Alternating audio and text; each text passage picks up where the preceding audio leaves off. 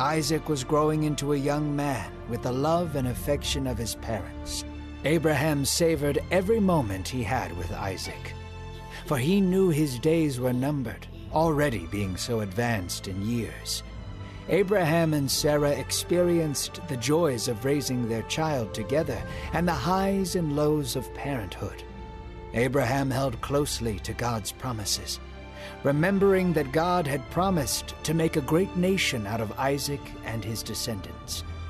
Hope glistened in Abraham's eyes as he gazed upon his son, his miracle, his namesake. One day, God came to Abraham, yet this time he did not come with a promise, nor did he come with a warning. Instead, he came with a command.